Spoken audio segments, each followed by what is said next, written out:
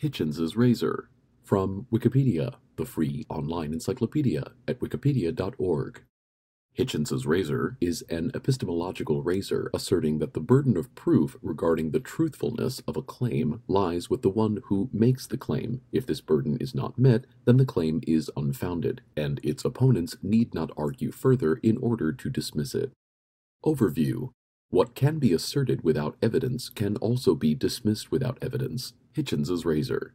The concept, named after journalist, author, and avowed atheist Christopher Hitchens, echoes Occam's razor. The dictum appears in Hitchens' 2007 book titled God is Not Great: How Religion Poisons Everything. It takes a stronger stance than the Sagan standard, extraordinary claims require extraordinary evidence, instead applying to even non-extraordinary claims.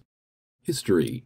Hitchens' razor is an English translation of the Latin proverb, quod gratis asseritur gratis negatur. What is asserted gratuitously may be denied gratuitously, which was commonly used in the 19th century.